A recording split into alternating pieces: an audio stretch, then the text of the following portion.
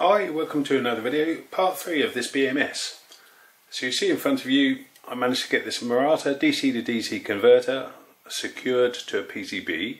It's running a SOT23 300mA regulator, and then from there we've got a SOT23 5-pin Microchip ADC 12-bit. Two communication lines.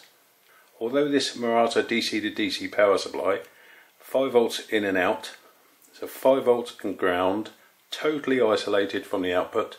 You can ground the live or ground the neutral, and it doesn't upset this DC to DC converter.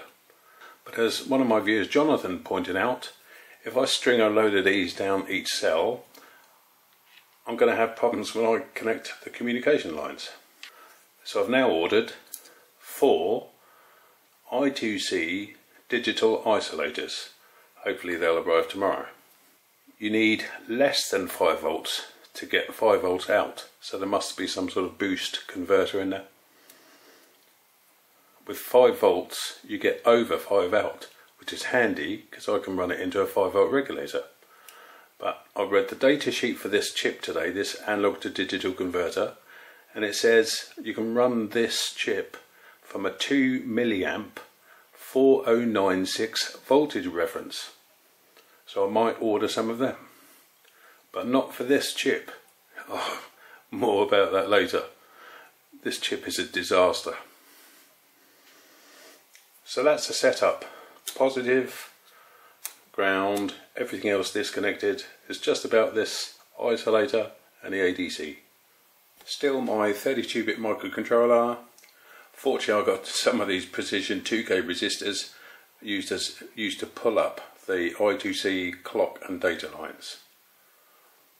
And because of one of Microchip's, I think it's the EFH, the I2C is faulty in the hardware. It doesn't issue a stop command. Absolute rubbish. They shouldn't be selling the chips. I'm using Microelectronica's trusty software controlled I2C. So that's the setup. Now let me put this expensive meter onto this cell to see what is the real voltage. So at the moment this is in a while one. It's getting the voltage from the I2C, displaying it, and then incrementing this number and going around doing it again. And that's happening every 50 milliseconds, and you can see we've got a rock steady result. I'm actually very happy. Turn this meter on. No fluctuating floating points as I had with the internal ADC. Not to mention the hideous amount of code you need to get the internal ADC working. And when you do get it working, I didn't think it was that accurate. What a mammoth task to try and get that ADC working. I say, now forget it, just go and buy yourself a £1 ADC converter and use that. Look at this, brilliant. And if you watch the video from last night with the internal ADC, I deleted this last place because it was all over the shop. Right, so hopefully you can see this meter. I will measure this cell. If I get the ground in the right place. There we are. I think my arms are making a shadow. There we are. 3 point. Actually, this battery voltage is dropping a touch. 3.33. I was going to say 9, but this battery voltage is now 3.335 volts, and we have got 3.33, sort of 1, 2 and 3. So that's accurate to within plus or minus sort of 3 to 4 millivolts.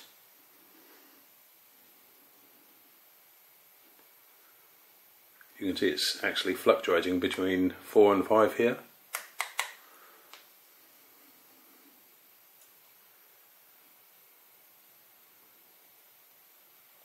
So 3.335, 3.332, 3.333. just with a couple of SOT23 boards stuck together, didn't have to break them apart.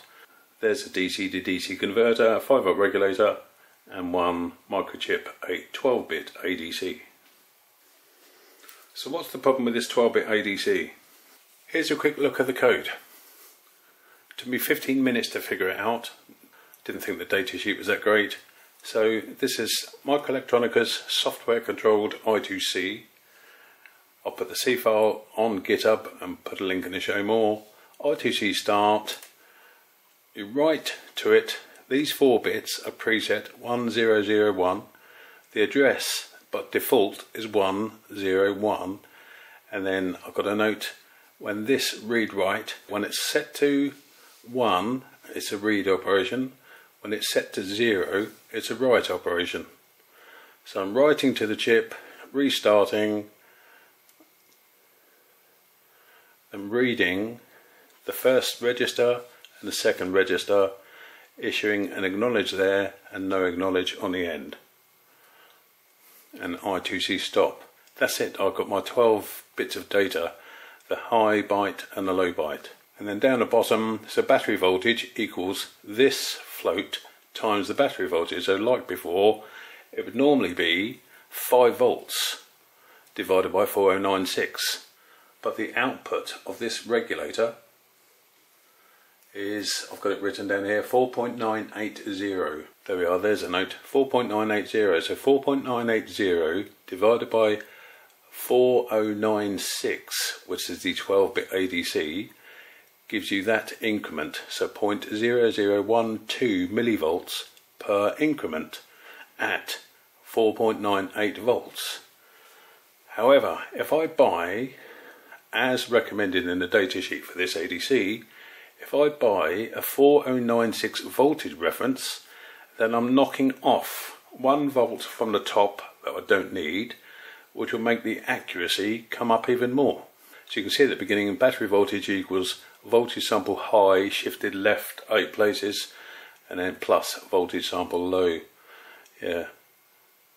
Do the maths, display it using my new floating point system, and I'm really pleased with the result. So what's wrong? This is what's wrong. So you know what component I'm talking about. Here's the datasheet. Microchip low power, less than 2 milliamps.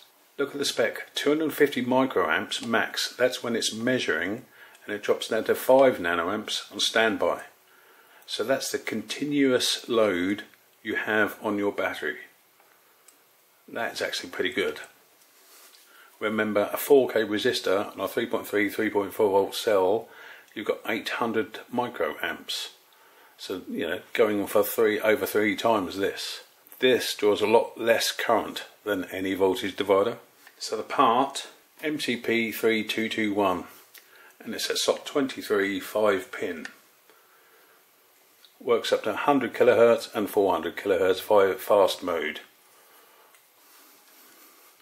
Here we are, look, up to 8 devices. I saw this, thought, well, I'll have some of these. That was my first mistake. I bought 4, didn't read the small print on RS Components. There's 2 in each pack. They're roughly £1.11 each, including VAT. I didn't buy 4, I bought 4 packs, that's 8.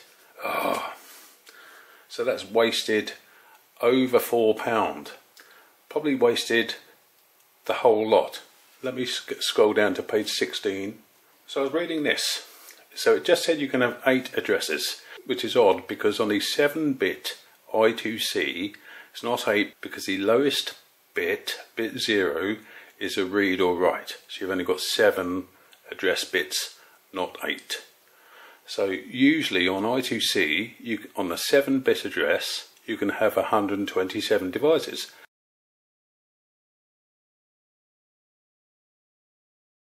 But you just saw they quote 8.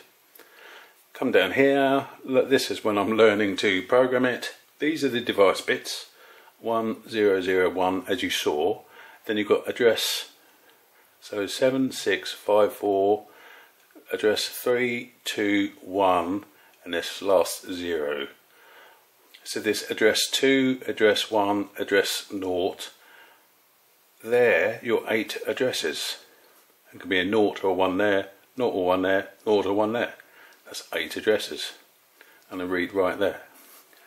And it says here, what's wrong? Sounds great so far, doesn't it? When set to 1, so when the read write is set to a 1, a read operation is selected. When set to a 0, a write operation is selected. That's normal, isn't it? There are no writable registers on the MCP3221.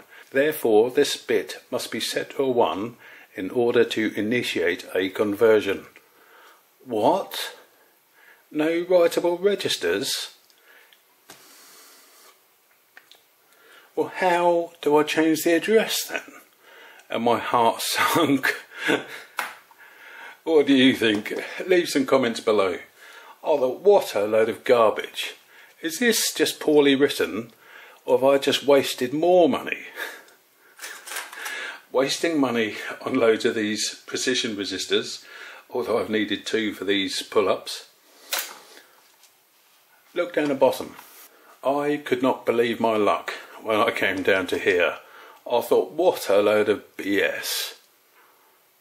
So be careful if you're buying this Microchip product. This is as bad as the amount of code you need to get their ADCs working.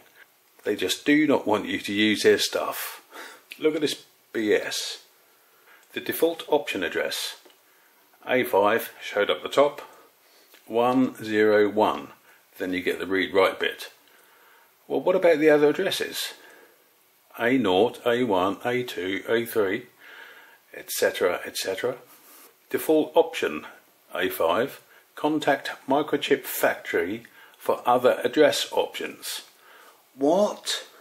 So I can't go to my supplier lot, RS Components, Farnell, DigiKey, Mouser, because they're all the same address.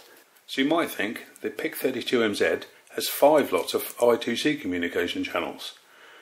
Yeah, but the hardware, they don't issue an I2C stop, and they still send out the chips with garbage faults and let you pay over £10 each. So I'm using Microelectronica's software controlled I2C, which does the job and gets around Microchip's hardware buttons. So I've got to hand it to Microelectronica. Their software controlled I2C makes reading a voltage really easy. So this took like 15-20 minutes to get this going. No cheating, no looking up code, just read the data sheet. And the more I read, the more I was horrified. I do not believe my luck. So if you want a cheap ADC converter, because they are cheap, they're fairly accurate but rock steady and consistent.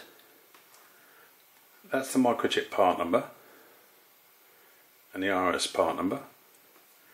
If you want to use 1 per microcontroller, this is certainly the chip for you. If you want to use more than 1, this is an absolute joke. So 8 addresses available, yeah, not in 1 chip, 8 from the blooming manufacturers. Ugh, garbage. Microchip need to address their wording on their data sheets. Utter garbage. So what isn't garbage is this Murata DC to DC converter. At 5 volts in, you get more than 5 volts out, which is handy so you can use a regulator, or as I'm going to purchase, a voltage reference. So I've moved 1 step forward and 2 steps backwards.